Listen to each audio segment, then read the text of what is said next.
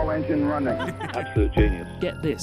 Welcome. This is the show where we bring you Science. What that essentially means is discoveries, advances, Questions. Research. technology. Unbelievable. Without further ado, this is The Naked Scientists. Hello and welcome to The Naked Scientists, the show that brings you the latest in science, technology, medicine and much more. I'm Harry Lewis, and this week we have those first stars that graced our universe, a tiny computer's unlimited potential, and what we can learn from the sexuality of primates.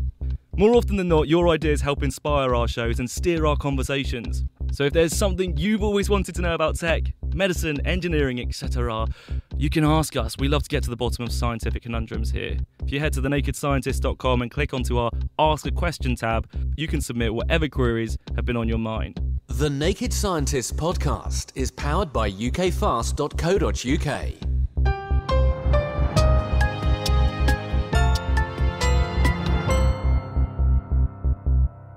We have a truly delectable selection of scientific sweets for you to sample, and without further ado, let me whet your appetite and introduce the panellists. First up, it's Eben Upton. He's not only a local Cambridge celebrity, but he's a global celebrity due to the creation and distribution of his Raspberry Pi. And I'm sure, Eben, that a lot of people know what a Raspberry Pi is, but for those that don't, and if it's not ringing any bells, it's not a type of pastry or dessert, is it? It's less delicious than it sounds. So it's a credit card sized computer. It's a PC. Plug it into a monitor. Plug a mouse and keyboard into it. We created it to try and get young people excited about computing again. And how's that going? Have you managed to get young people excited about computing?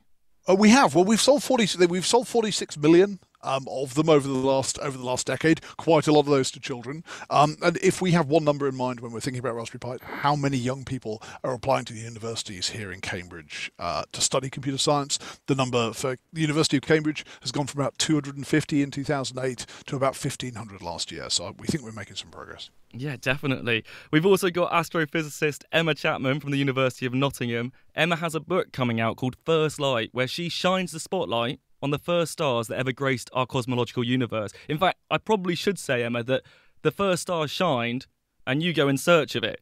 So before I embarrass myself any further, you know those presents that you can buy where you get to name a star for somebody or you get to buy a star for somebody? How do they make you feel? Well, I have one from when I was a teenager. I think it's what every astro enthusiast gets from their family who doesn't really understand them. Yeah, I mean, they're a money-making scheme, right? But if it makes you feel more enthusiastic about astronomy, it's fine. I bought one for my physicist partner and she was less than enthused by it. Yeah, that didn't go down very well.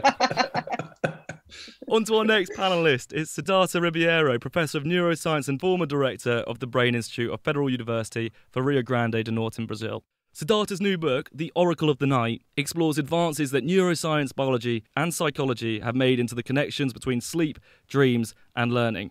Siddhartha, are we the only animals that dream? Most likely not. Experiments have been run in the 60s to show that when cats have their muscles disinhibited during REM sleep, they will act out species-specific behaviors that suggest they're actually dreaming. And actually, when we observe our pets, we get that sense, right? And finally, we have a bonobo on the panel. Oh, crikey, how rude of me. We have a bonobo expert. It's primatologist Frans de Waal from Emory University in Atlanta.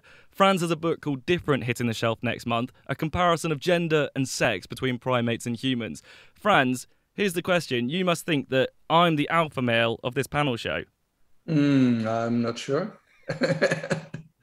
Is the way in which I've used that word a fair representation of how we use it in the animal world? Well, you say that because you are in charge of the meeting. But, you know, the individual who is in charge physically, so to speak, is not necessarily the most powerful always. And in my book, that's one of the things I discuss is that, for example, people always say males are dominant over females. Yes, many males in the primate world are physically dominant over the females, but that doesn't mean they run the show. That doesn't mean they decide everything. And the power is often in the hands of females. Well said. There you go. You've met the panel. But what's this?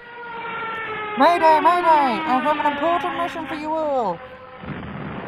You all know Julia. She's a Naked Scientist producer, very creative. But before we get stuck into our panellist spotlights, I want you to know that we have a puzzle waiting for us to solve at the end of the show. Each of our experts will be given one clue, which they have to decipher. The more answers we get right along the way, the easier our Mayday puzzle will be. Back to Julia for the clue. Your first clue is the thesis titled A Survey of Radial Velocities in the Zodiacal Dust Cloud was written by which rock star? They're an absolute champion who needs no sympathy because he will not let you go. Oh, probably Brian May, I guess. Evan, you've said it so quickly and so confidently that Emma gave me a smile over the recording that we're doing. It's because I had his old office for my last position as a fellow at Imperial College. So I was in the office where he wrote that thesis, and there's a bookcase with a whole load of them, and one of them signed. No way. And he's also got a claim to fame as well because you've taken over his office. Absolutely. Exactly. That's what he tells all of his friends. There you go, Brian. Well, we'll keep that on the back burners for right towards the end of the show. Let's stick with you, Eben. This year marks a rather special birthday for your mini computer, doesn't it? How long has the Raspberry Pi been around now? We've been around a decade. We launched on the 29th of February 2012, which of course creates birthday challenges for us. We've only really had two birthdays. But yeah, we've been around for almost exactly 10 years now. And do you remember those original months? They were just a blur, right? I mean, they were a little bit like the first months of having a new child, right? That everything sort of just smears together into this incredibly hectic kind of blur. But yeah, I mean, things stand out, sort of arriving at the Punter on Northampton Street in the evening on the first day. Is that a pub, Eben? Yeah, it's a pub on Northampton Street in Cambridge. And realising that we'd sold 100,000 or taken orders.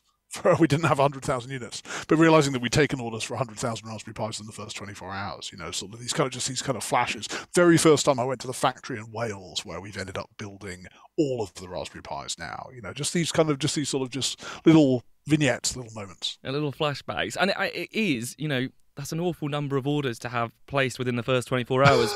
But it's an accessible tool, isn't it? How much does one of these things cost? Well, our cheapest unit, so Raspberry Pi Zero costs $5. Right, so it really is the latte computer. You can have a Linux workstation for the price of a latte, or a bit less than the price of a pint of beer these days.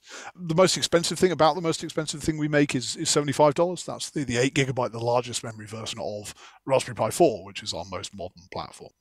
And, going back to the fact that it's the latte of computer systems, is that going to change? Because I feel like there's a lot of other industries that are relying on computing at the moment, and you guys are obviously all dealing with a chip shortage. That feels like it's been going on for a long time. What's the latest on that, and how does that apply to Raspberry Pi? It does feel like it's actually only really been going on in terms of its impact on our output, it's only been going on for about a year.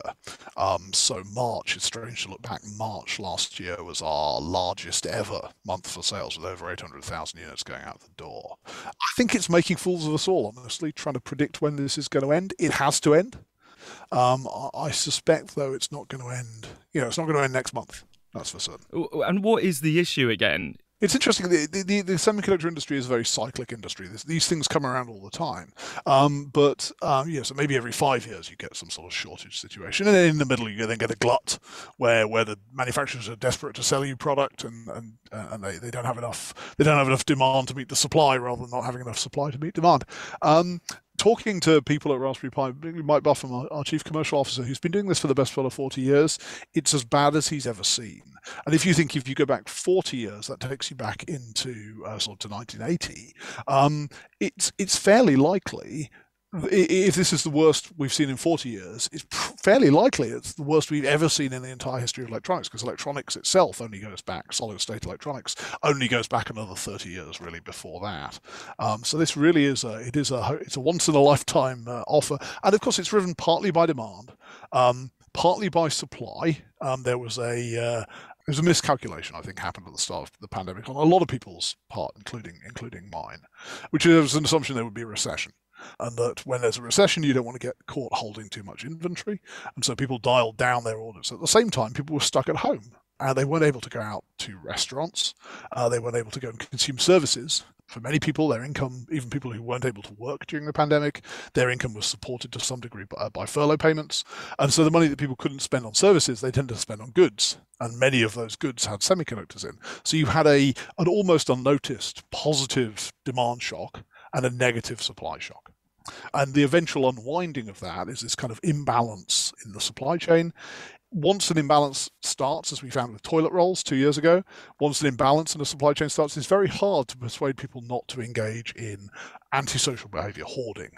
We're probably now no longer in the stage where this is driven by fundamentals. It's largely driven by panic. Apart from waiting for it to end, are there any other solutions? Is there something that Raspberry Pi can do? I think waiting for it to end is what we're all doing. Yeah, I mean, obviously, on a component by component basis on Raspberry Pi, enormous amount of engineering and commercial effort goes into finding alternative sources for components. On any given day, there will be a different component which is causing the shortage. Which is, if the factory isn't running today, it's very seldom the same component twice that's causing the problem. So there's an enormous amount of work goes in there. There are certain irreducible components, though, on the board for which we have no substitutes. Those are the components that, regardless of how much engineering work we do, there isn't that much we can do other than wait for it to end. So making your own chips, is that what it could come down to? Well, the interesting thing is that last year Raspberry Pi started making its own chips. We have a product called RP2040, which is a microcontroller. So I mentioned earlier, big Raspberry Pi. When I say big Raspberry Pi, I mean a PC, a thing that runs Linux, that gives you a desktop, gives you a web browser, gives you a C compiler, programming tools. We have there's another sort of Raspberry Pi product we call Raspberry Pi Pico, which is a lower end, lower power consumption embedded device with a microcontroller inside. We make that microcontroller. And so one of the bright spots of the last year is, while it's been a difficult time to be a semiconductor customer, it's been probably the best year ever to become a semiconductor supplier. And we became a semiconductor supplier in January of last year. And we've seen enormous interest in that RP2040 platform as an alternative to a whole heap of microcontroller products out there from guys like ST Microelectronics that you just can't buy this year. Just amazing growth there from Eben and Raspberry Pi over the past 10 years. From baffling British weather, sideways spines of the vertebrae coming off here, to looking at a cheetah from the inside out, games making their way to the clinic, and what to eat in your garden. The Naked Scientists In Short podcasts bring you a top-up of short, compelling science stories. Listen and download for free at nakedscientist.com/short, or subscribe to Naked Specials wherever you get your podcasts.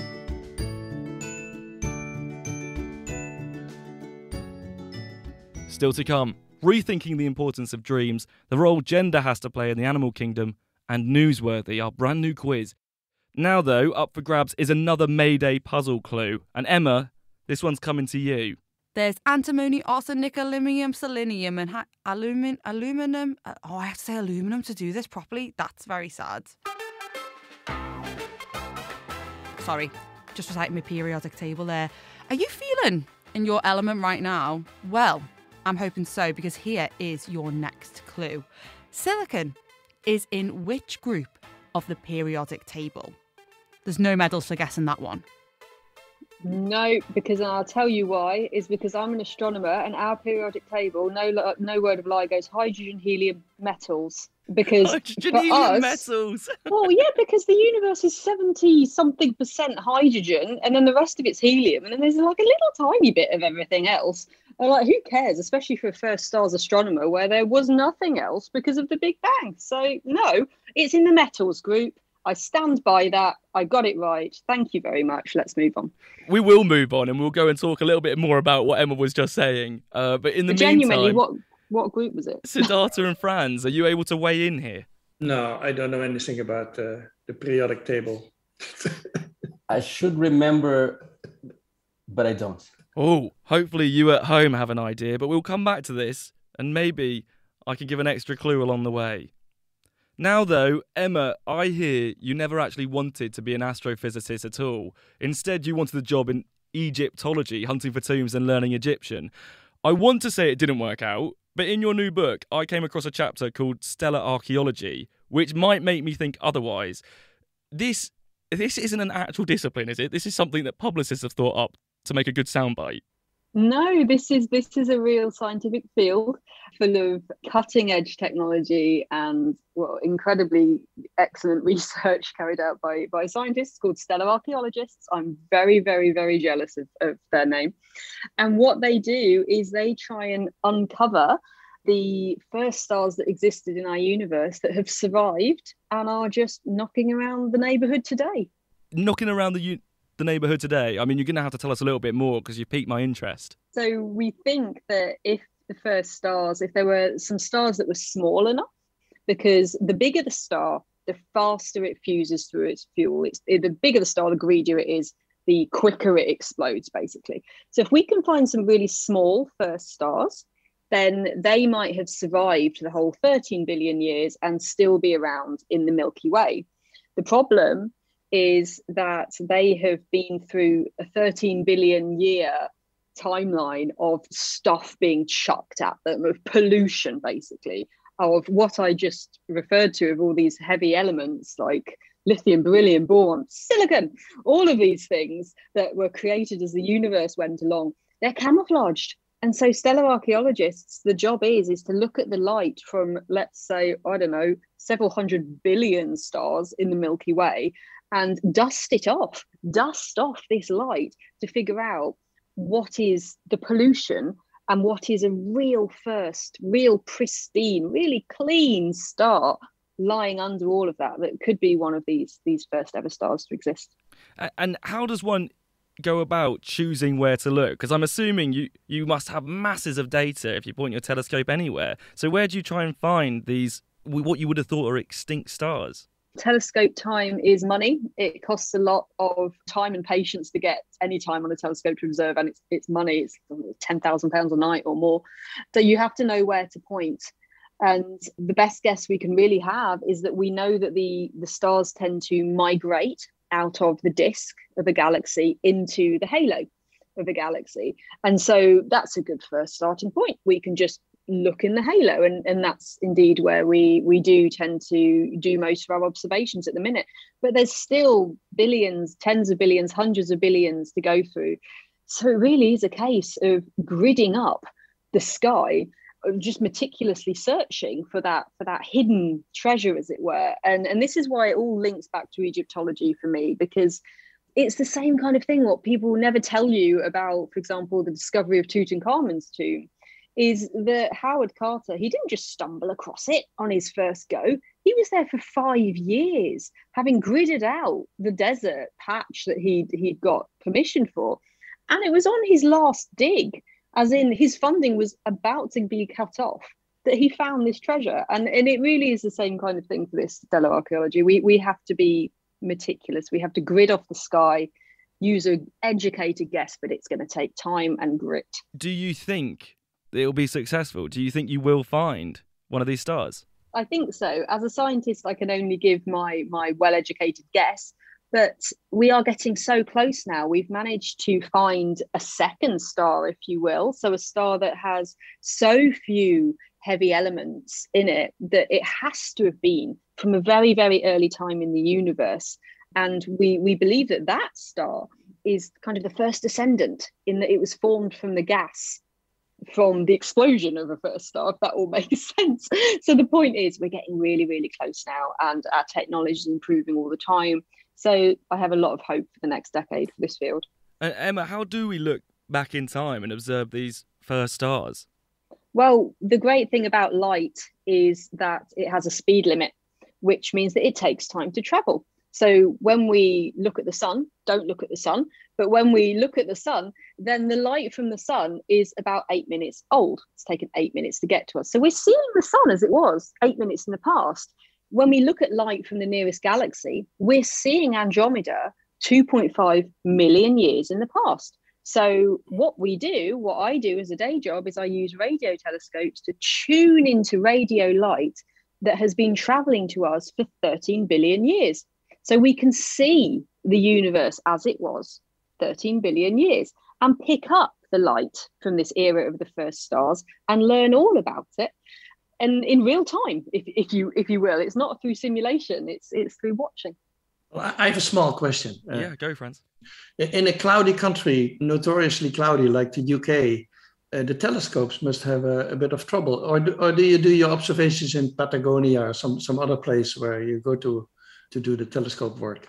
This is why I'm a radio astronomer and why radio astronomy really flourished in the UK. Radio waves can penetrate clouds, dust, a lot of the atmosphere, a lot more than the optical. And so we can observe day and night. Hold on to that thought as well, Emma. That's a great question from Franz, because we might pop back to it a little later on. Early on in the COVID-19 pandemic, there was an uptick in the number of reports of vivid dreaming. Many people claimed their dreams were becoming graphic and easier to remember.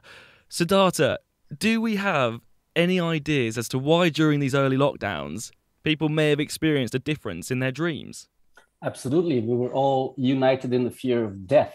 We spend most of our lives thinking that death will not come or come much later, or we don't want to think about it. And suddenly we all felt very unsafe. I assume there's a lot of neurological mechanisms that are changing due to this fear. Can you talk us through any of those and what's happening in the brain? Well, we're all capable of fear responses. And when you're living a life as an affluent member of society, most of the anxiety is delayed, postponed, or just repressed. So we're talking about hormones like cortisol, adrenaline, neurotransmitters like norepinephrine, dopamine. So there's several mechanisms, molecular mechanisms, that will make us feel urging for novelty or be afraid of novelty. If you put a rat in a new space, before exploration goes on, they tend to freeze. And they freeze for a while, and then they will not go to sleep. And at some point they will go to sleep. If they didn't experience anything bad, then everything normalizes and they will become quite curious about the environment and show novelty-seeking behaviors. I think in terms of what happened, and it's still happening with COVID, we have to remember many people in the world are not vaccinated. In Africa, in the Caribbean, in many countries in the world, in fact. But for most people, the first few months, the first year and a half, was a period of loss, was a period of, and so many things got compounded. And in different studies across the globe, it was clear that most people were responding with insomnia, with anxiety, an increased latency for sleep onset, and very vivid nightmares, and nightmares that started to have some common themes of contagion.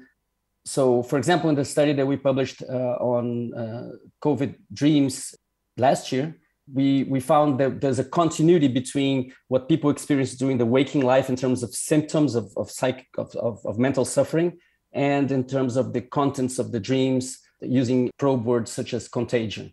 And similar results have been observed by different groups of researchers, and it brings us to a collective experience. A lot of what goes on in dreams is to do with your personal unconscious, with your personal life, with your personal challenges and desires and fears, but sometimes these are also the same as your neighbors. And why do we have these dreams? Is there a reason behind them? I believe so. Dreams are part of the neurobiological machinery of adaptation. Sleep is super important for adaptation. It really helps us make a triage of the memories that need to be kept, those that need to be forgotten or repressed, the stuff that needs to be recombined so that we can have new ideas. And dreams come on top of that as a very sophisticated simulation of potential futures, of counterfactuals. And of course, this is not apparent for most people in contemporary urban societies, because this is not the setting in which dreams evolved at all. If we want to understand what dreams are or how they were selected, we need to think of the evolution of dreaming. There's kind of a notion that dreams are pretty meaningless, right? So it might be a result of stress. There might be a result of something going on in your life. I think this notion is detrimental to human beings. Our ancestors were dreamers. I'm not talking just about human ancestors. I'm talking about mammalian ancestors. And dreams were a very important part of the cultural process. It's very obvious. If you look at the earliest literary texts in Sumerian Egypt, you'll see that the roles were very complicated, very sophisticated already. So we have to imagine that this was so before writing was invented. And every culture before, let's say, the last 500 years assigned a very special role for dreams as a space for divination, revelation, and decision-making, in fact, in public as well as private life. And in most, if not all, current semi-nomadic societies, hunter-gatherer societies, dreams occupy a very special place. And so it's actually quite naive of us contemporary urban people to believe that we can fare well in this world without the advice of dreams. That's not to say that all dreams are clearly meaningful. That's not to say that they're easy to interpret. That's not to say that there's only one interpretation to a dream. But to believe that dreams are nonsense is not to connect with our own introspection when we were children or adolescents, and we had a more easy contact with their dreams. We all dream every night, but few people in cities remember their dreams, much less apply dreams to aid in their navigation of life. And this is what I think we need to rescue. And Siddhartha, do you get enough sleep? Do you dream enough? Nowadays, yes. Until the pandemic, I was not getting enough sleep. And then when the pandemic hit, I changed my life in many ways. And this is one way in which things got really better. I'm sleeping as much as I need, as much as I want every night. And how do you measure that? How do you know that you're getting enough? I live near the equator and the sun is up around 5:15. So now I usually go to bed with my partner around 9 p.m. And then I wake up spontaneously. Thanks very much there to Siddhartha. Much has changed for business owners, managers, and staff recently. But with over 30 years' experience in telecommunications, award-winning independent company Spitfire have the expertise to make sure you stay ahead and can keep on innovating. Whether it's connectivity, MPLS networks, firewalls, or phone systems, Spitfire can help. To find out more, go to spitfire.co.uk. That's spitfire.co.uk. Spitfire, telecoms and IP engineering solutions for business since 1988. Music in the programme is sponsored by Epidemic Sound, perfect music for audio and video productions. In this episode, I'm joined by an A-team of science-based specialists who are sharing their expertise. We've got computational whiz, Eben Upton, celestial superstar, Emma Chapman, the doctor of your dreams, Siddhartha Ribeiro, and if I can stop him monkeying around, it's Frans de Waal. Now, running throughout the show, we have our Mayday puzzle. We're collecting clues from each of the panellists, which we can hopefully then use to crack the code waiting for us at the end of the show. Clue number 3 is on its way. Siddhartha, this one's for you. Oh yeah, you go little guy, wiggle those wings. Are you on the formation tour? Oh, sorry, once again, distracted by the absolute moves on this superstar. But they are part of your third clue. Which insect is known for their infamous waggle dance? Honestly, Sasha Fierce, better watch out. Behave yourself! The bee. The bee! It's a great thought. Let's keep that in mind for later on in the show. Our last spotlight is primatologist Frans de Waal, and this year marks the 40th anniversary of, I hope I'm right in thinking, Frans, his first publication, Chimpanzee Politics, something a lot of us in the UK probably feel well accustomed to watching as of late. Frans, your new publication is called Different, Gender Through the Eyes of a Primatologist. This is wild. I've never thought of doing this, but can we actually attach gender to animals? Yeah, I think so, because gender is the cultural side of the sex binary, and the sexual binary itself is already complex enough. It's not really a binary, it's like an almost binary. And gender is more the cultural expression, the social norms, the education, all the cultural overlays. And gender are usually divided in masculine and feminine and everything in between. And so there's a much more flexible concept that relates to what you learn during your lifetime. And, the primates, like a chimpanzee, is adult when he's 16. So it has a very slow development and learns a ton of things when they're young, some of which is from adult females, some from adult males. And so they also have a cultural transmission of how you behave as a male or a female in society. And in that sense, they are gendered too. So for example, we have evidence that young females pick up more behavior from their moms than young males do. Young males often look around and look at adult males. I call it self-socialization. They emulate adult males more than they emulate their mom. And so self-socialization leads already to a transmission of, let's say, cultural norms about how you behave as a male or a female. So in this chimpanzee community, if we're talking about the young then, what are those behaviours? The evidence that we have comes mostly from these culture studies that we do, which is mostly on what you eat and how you eat things, because it's easy to measure tool use, for example. The field workers find that easier than social behavior. And so, for example, we know a recent study on orangutans in the field, in the forest, where we found that young females eat exactly the same foods as their mom. You know, there are thousands of plants and fruits out there, but they have exactly the same diet as their moms, whereas young males, the sons, they have a much broader choice, and because they mimic also the behavior of the males around that they see. And so we have evidence that of this self-socialization idea. And another important point when you talk about gender is the gender diversity. We have individuals who are more homosexual than heterosexual in their behavior. We have individuals who don't exactly fit the roles that you usually see. So you may have, for example, a big adult male who doesn't want to play the macho game, doesn't want to be the dominant male, and doesn't even engage in confrontations with other males, and stays out of all of that.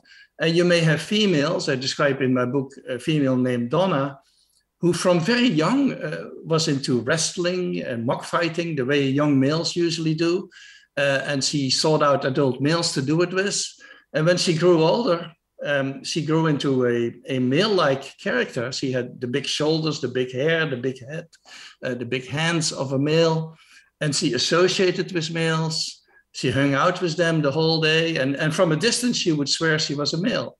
And so that same gender diversity that you see in human society, where not everyone fits exactly the mold, is visible in the other primates. And that's also why I think the word gender is applicable to them. I think it's really interesting that you say that those blurring of boundaries is the same in human populations, but we do really love to put people in boxes, don't we? We like to say it's black or white. That's so unfortunate. In human society, we are a symbolic species, so we love labeling. You're a man, you're a woman, you're homosexual, you're heterosexual. And if you fall in between these boxes, too bad for you. We can't handle you in our society. The beauty of primates, they're not in every respect ideal, I would say, because they can be sometimes brutal, but they do tolerate these individuals. So for example, Donna was perfectly well integrated in her community. And I've never actually noticed that they are intolerant of individuals who are slightly different than they are. And for example, homosexual behavior, of course, I study also bonobos and I describe extensively bonobo behavior. I consider them bisexual because they don't even seem to have a preference for one gender over the other or something. So I think for them, that's not a major issue. And Franz, just briefly, what else is there that we can learn from the gender of your primates? Well, one other thing that I think is important to learn is that because people always think the natural order is men dominate women, males dominate females. Our two closest relatives, chimpanzees and bonobos, in one of them, the males are dominant, the other one, the females are dominant. And even in societies where the males dominate physically, they are not necessarily the most powerful individuals politically. So in my previous book, I described Mama, the chimpanzee, who was alpha female for 40 years and saw a lot of alpha males come and go during her lifetime. And she was an absolute central and powerful character in the community, even though she was physically incapable of beating up males. So I think that's an important message that I want to give, is that we should distinguish physical dominance and power, and that there's plenty of leadership and power in females in the primates. Franz de Waal there, and thank you ever so much. Now, we're going to be playing a little game we like to call Newsworthy. I'm going to split you into two teams and give you each two science news stories that we've recently covered here at The Naked Scientist. For each story, you're going to have three quick questions related, albeit maybe tenuously, to that topic. The team which answers the most questions correctly will be the rulers of the land of science quizzes and get to sit on a theoretical throne of glory. Emma and Eben, your team won. Siddhartha and Franz, your team too. And that works very well, doesn't it, Siddhartha? I'm really glad to be in the same boat as Franz. Fantastic. Okay, the boat will float, I'm sure. The boat will definitely float. So the four categories for this week's newsworthy stories are smell, Mars, dogs, and lettuce.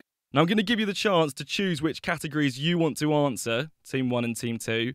But to decide who gets to go first, I have an icebreaker question. So this one's a finger on the buzzer kind of jobby. First person to answer this correctly has the first pick of our newsworthy stories. You ready? Here it comes. In the UK, which government commissioner really put her foot in it at the end of last month by saying that girls do not take up physics at school because they, quote, dislike hard maths? It was Catherine Bowles-Singh, isn't it? It was indeed. She's the social mobility head, and she said they don't like it, they don't want to do it, and she later remarked that that was a pretty natural thing. I mean, Emma, you must be somebody who blooming loves hard maths. How does that make you feel? I mean, yes, I do, and I am a gender equality campaigner in the physics and science world. So honestly, I mean, I'm angry, but also I've had to just learn to suppress the anger, because otherwise I'd be angry all of the time, because this is not a new comment. And yeah, I mean, it just means I get to spend less time on the science that I love, because now I have to go and comment on this. Oh, and it is damaging, isn't it? Yeah. Out of smell, Mars, dogs and lettuce, which topic would you like to tackle? I have a feeling everyone's going to be expecting me to choose Mars, which is why every pub quiz I do, I never know the answers to anything astronomical, and then I sit there in shame. So, Eben, do you? Should we agree on lettuce, because neither of us are lettuce experts, and therefore when we get the answer wrong, there will be no shame. It's an interesting choice to play to your weaknesses and not your strengths. Okay, it's lettuce for Team 1. Lettuce for Team 1.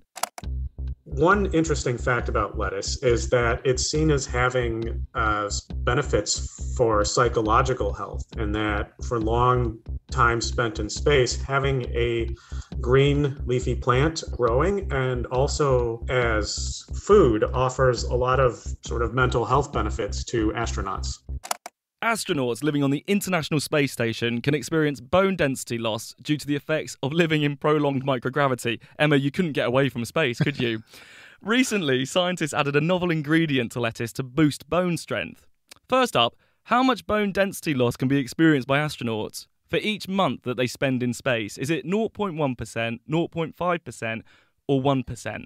I'd actually say about 1, because I know it's really significant. They have to do a lot of training when they come back. But Evan, do you have an idea? I'll go with 1 as well. That's correct. It's 1%. On to the next question. Space lettuce could help to combat this problem. Scientists modified the plant to produce a fusion protein called PTHFC. It involves a crafty bit of gene editing. But what does PTHFC help to regulate in the blood? Is it phosphorus, calcium, or fibrinogen? I would guess calcium, but that would be my guess as well, because Of course it is, and that's why calcium is essential for bone density. That 1% a month is absolutely outrageous, isn't it? Yeah, it's they really have to work hard when they come back. Osteoporosis and breakages, and if you were to look after yourself when you do come back, are you able to replace that bone density that you've lost?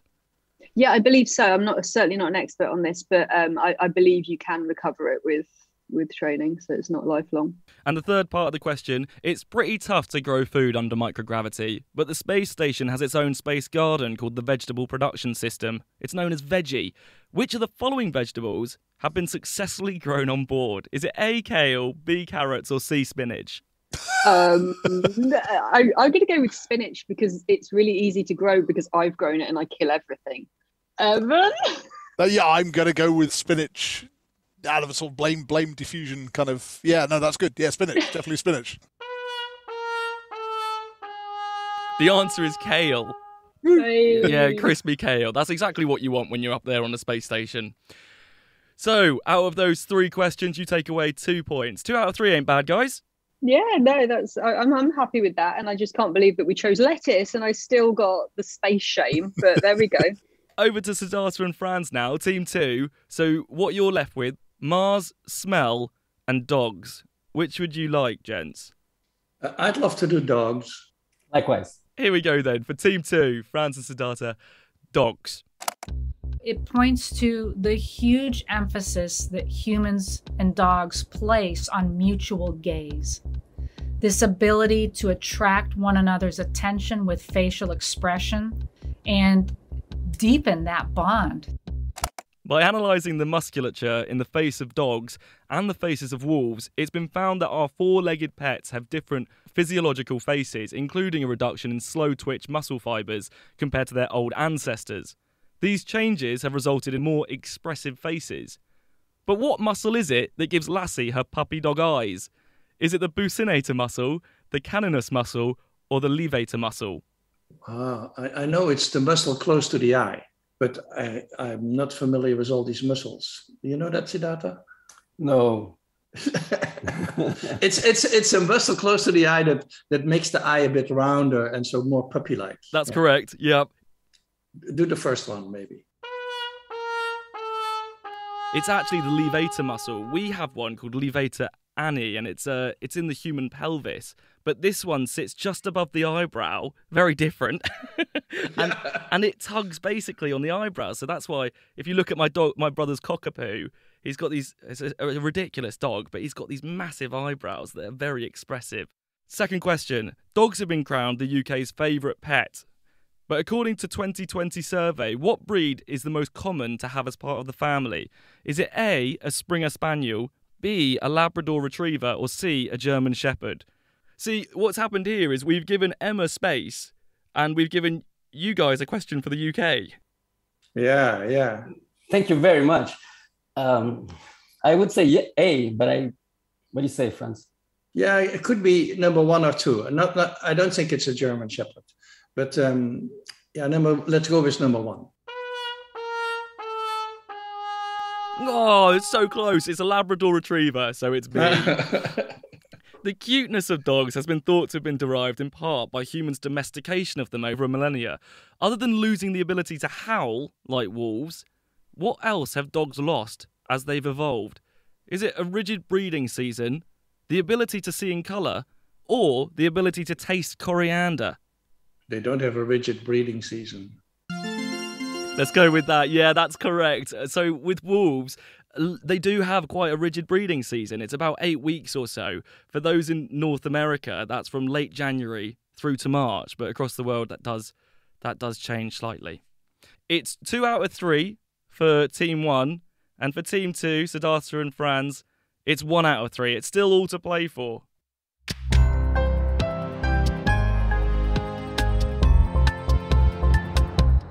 You're listening to a pre-recorded episode of The Naked Scientist with me, Harry Lewis, and a glorious panel. It's Eben Upton, Emma Chapman, Siddhartha Ribeiro and Franz de Waal, who are so generously sharing their expertise. Now we're back with part 2 of Newsworthy, and the scores currently are 1 point to Team 2, that's Franz and Siddhartha, and 2 points to Emma and Eben. Okay, Team 1, you're up again. What's left? It's Mars or smell.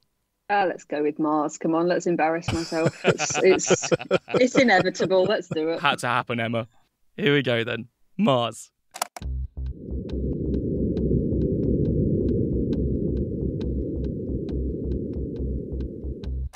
A recent recording came back from the Perseverance rover on Mars, which to me just sounded like a bit of windy audio. But this clip actually reveals something quite interesting. Sound on Mars travels at 2 different speeds. What gas is it in Mars's atmosphere that's responsible for this dual speed of sound waves? Is it A, oxygen, B, carbon dioxide, or C, nitrogen? Well, I know nothing, so I'm going to say carbon dioxide because that's where most of the... Yeah, I've just got horror on my face at everyone that... No, Emma, I think it was fair to say you were giving Eben a chance to go first, right? Yeah. You didn't want to steal the yeah. spotlight. Yeah, 100%. Yeah, edit that out. Eben, you go. So carbon dioxide is most of the atmosphere, but now I've got this sneaking paranoia that it's the nitrogen that gives you a second speed of sound. So let's go with the carbon dioxide. I like your confidence. Yeah. It's true, well deduced, carbon dioxide is the one responsible. Now, Olympus Mons is a shield volcano on Mars with a peak of 26 kilometres when measured from the plains. Roughly how many Mount Everests tall is that? Is it 1, is it 3, or is it 5? I have no idea. So it's about 25,000 feet, and you said 25 kilometres. Oh, I'm on the right team. And there are 3,000 feet in three. Yeah, Everest is in total 8,849 metres tall. Here we go then, Emma. It's your time to shine now. Yeah. Mars has 2 moons. Can you give me the correct name for one of them out of this selection? A, Phobos, B, Europa, or C, Mimas? And apologies if there's any mispronunciation there. That's Mimas, right? Oh, I think it's Phobos, isn't it? Is it Phobos? Phobos and God, Mimas. I'm panicking. Fear and panic. Do you know what? You've even fear and panic. I'm actually sweating. I'm sweating right now. I'm not enjoying this. This was not part of the package. I don't like it. Well done, Eben. It's indeed Phobos. Can I just put a caveat here? And that's that I look at the first stars, which are 13 billion years ago. So I really don't care about anything close by. That's I'm like, right. they're just rocks in the way. None of us like, care. Rocks. Yeah, get out of the way. And the other one is Diamos. So at the end of that round, that brings you up to a total of 5 points, Team 1. Wait a second. Does that mean Team 1 have got it? They've won. Oh, yeah. It does. Oh, okay. Siddhartha and Franz, you've got to bring something back, right? There's a couple of points to be had here. Yeah, we get a bonus point. You get a bonus point, of course. So here we go. Your final topic of what's newsworthy is smell. Anything that we smell is basically a molecule, and any molecule has thousands of different features. So we can look at those features and see if we can predict how pleasant something is. And when we do that, it turns out we can predict just from the molecule itself which odors people are going to find nice and which ones are going to find stinky. A recent study asked several different populations from around the globe to rank, pardon the pun, smells to determine the role culture plays in our preference for whiffs. The overwhelming result for the worst smell was described as being similar to that of sweaty feet. But what chemical is responsible for this disgusting odour? Is it A, isovaleric acid, B, ethyl butyrate, or C, octanoic acid? I don't think it's B. That leaves you with A or C. Yeah, there was a study of Limburg cheese, that has a component that's in smelly feet also. Really? Yeah, and actually it's a very favorite cheese. But maybe it's A. You think it's A? Okay, I think it's A. Let's do A. I think it's A. Oh, it is A indeed. Isovaleric acid. That's 1. The comeback begins now, if we add the bonus point on. Many animals rely heavily on scent for guiding behaviour, but the human nose is also pretty nifty at discriminating between them. How many scents are our noses thought to be able to tell apart? Is it A, 1 million, B, 1 billion, or C, 1 trillion? I think it's 1 million. 1 trillion. That seems like ridiculous. Yeah. Let's go with finish the first. Yeah. We can apparently tell the difference between 1 trillion different types of smell. Do we have words for 1 trillion smells? Every type of cheese. One of the main symptoms of several COVID-19 causing variants is a loss of taste and smell. But which part of the nose is thought to be impacted by the virus and therefore responsible for wiping out scent? Is it A, olfactory neurons, B, nose hair, or C, epithelial support cells? Epithelial support cells. A pretty good end to finish on, I think. 2 points taken there, but it does mean, of course, that at the end of Newsworthy, our very winner-worthy victors are Team 1, Emma and Eben. Congratulations. How does it feel? Yeah. I totally carried the team, so I'm really pleased with myself. I just truly we're correctly named Team 1. Now, it's our last clue in the Mayday puzzle before reaching the big bad boss level. Remember, each clue will help us when we finally join heads at the end of the show. Here it comes. My ETA is about 10 minutes, so could you stick the kettle on because I'll have a capper when I get home. All right, yeah. Take care. Bye.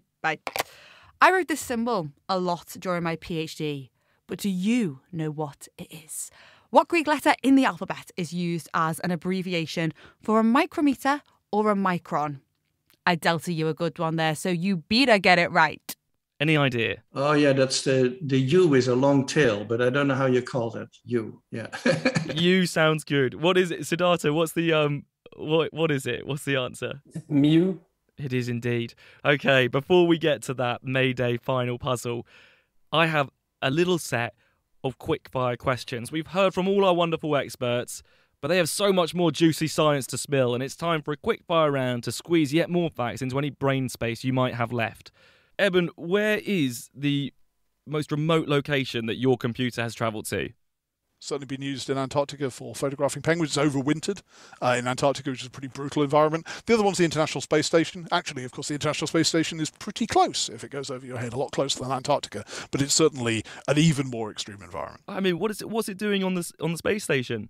We've had 2 pairs of Raspberry Pis on the station. The first ones went up with Tim Peake a few years ago. They're being used to run computer programs written by school children.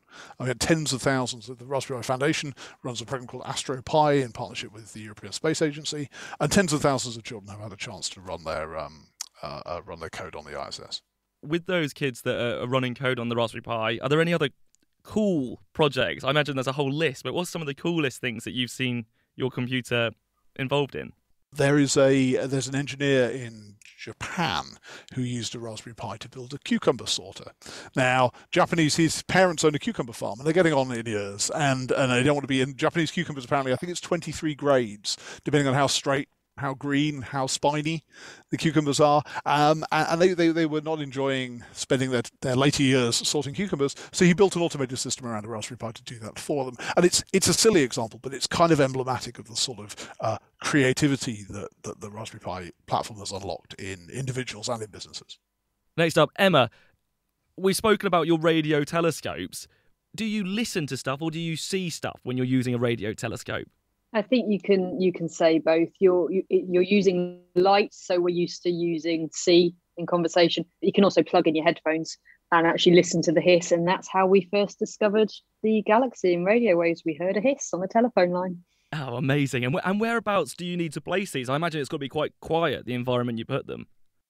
Normally, yes. I mean, I'm helping to build one in the Western Australian desert. I've just visited one in the North Californian mountains, but the one that I work with mainly is in the Netherlands, called Lofar. And so there, we just have to be very clever about how we remove the noise. And what happens if your mobile phone goes off?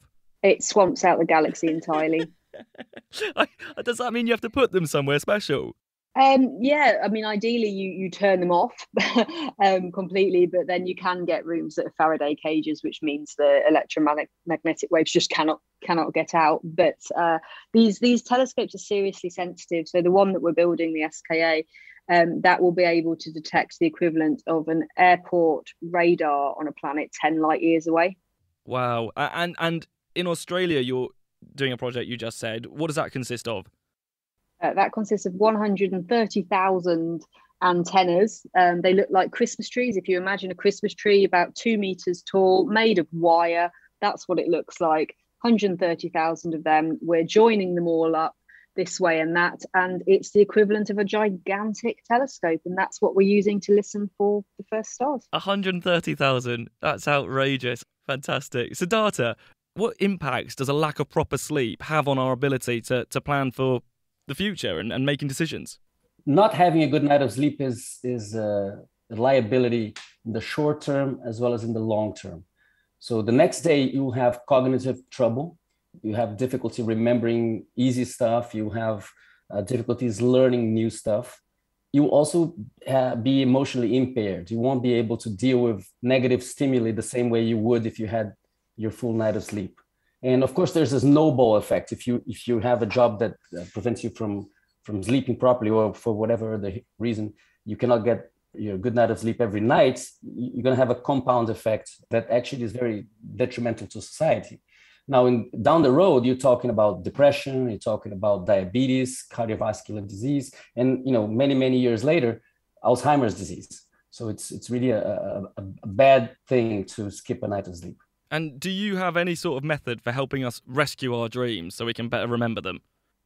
Yes, 3 steps. Before you go to sleep, think about it and make an intention in your mind that you're going to remember your dream and record it. When you wake up, don't move from your bed, don't talk to anybody, don't do anything but remember. Try to remember and bring those images together and recreate this narrative. And then write it down or record it in audio. And then the third one, which is actually few people do it, is bring that into your life, into your waking life. Tell it to your spouse, to your family, to your friends, to your coworkers, and make it part of your own internal conversation if you keep a dream diary, it's like getting many, many pieces of a puzzle. At some point, you will stop seeing just the data points and you'll see a trajectory. You'll see how things are going. And to have this kind of insight is very important to understand the fears and desires and challenges that we have. But it's also important for the community. And this is a word that Franz brought to the conversation today. Dreams were always in the human lineage, not just about having an individual experience, but about sharing that experience. And Franz, over to you. We've spoken a little bit about homosexuality and sexuality, and you mentioned bonobos. Are there any other species in which we see these kind of behaviors? Well, homosexual behavior is found in many, many primates and many other species as well. But the extent to which the bonobos do it is exceptional. I think the only species that does quite a bit too is the dolphin, the bottlenose dolphin. And I don't think it's accidental that the biggest clitorises in the mammals, all mammals have a clitoris, a mouse and an elephant, all the females have a clitoris. But the biggest ones are in dolphins and bonobos. And there must be that female sex, which is very prominent in both species, must be made pleasurable, and that's the way it was done. And do you think, or does there even need to be, an evolutionary mechanism underneath that? Is there a reason why this trait persists across a lot of species? I think for the dolphins, I'm not sure that I can answer that question, but for bonobos, clearly homosexual sex between the females has a political function. So the females, they dominate the males, but they do so collectively. An individual bonobo is smaller than a male and cannot do that, but the females as a group, they dominate the males. And as a result, they need to do a lot of bonding and sisterhood and hanging out together and sharing food. And the sex is part of that. So the sex is a bonding mechanism. And they actually have more sex, I think, with females, the females do, than with males. And there's now also some indications from oxytocin studies in the field that they get more out of the sex with other females than with males. So females are probably emotionally more affected even by sex with females than with males. It's an interesting observation, and it's just a nice thought that any kind of social issue that you find in the world, look to the animal kingdom, because they kind of figured it all out ages ago. Thanks very much, Fran. Now that is all the science we have time for this week, full to the absolute brim. But before we go... Mayday, mayday! I have an important mission for you all. We can't forget Julia. What a superstar. All your clues so far in this puzzle have been leading us here. So if you take what you've learned throughout the show, during our Mayday quiz, you should be able to compile them in order to recreate a phrase that you'll very likely have heard at the start of this month. So with the first one, the rock star, with the physicist rock star, the answer was... Brian May. Brian May. Then we had, which group is silicon in? I will give you this one. It's the fourth group on the periodic table. Then we had, what does the waggle dance?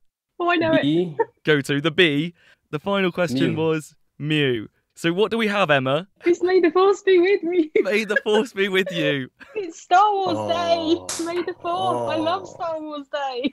So if you at home manage to combine all of those together, that's what you have. May the Fourth be with you. Not Mew. I did have to stretch that a little bit at the end. But between Franz and Siddhartha, it worked very well. And let me just, for our Riddler, Julia, when she was off the mic, I managed to get an actual clip of what she really thinks of Star Wars. So have a listen to this. I've never seen Star Wars, actually. I've just done the whole quiz about that. Does it matter? Yeah, no, I just don't get it. I think it's pretty awful, to be honest. Not my bag.